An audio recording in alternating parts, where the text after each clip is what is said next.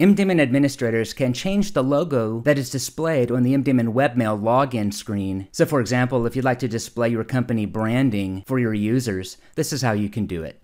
First, you'll need to log into MDaemon Remote Administration, and then under the main menu, expand the Webmail Settings section, and then click on Branding.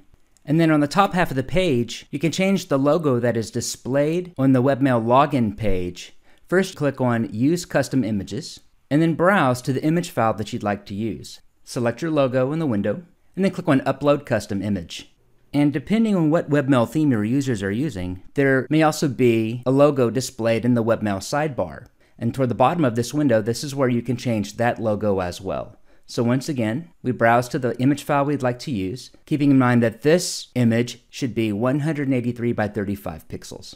Select your image, and then upload it just like we did with the other one. And then click on Save. So now when a user logs into MDaemon Webmail, your logo is displayed prominently at the top.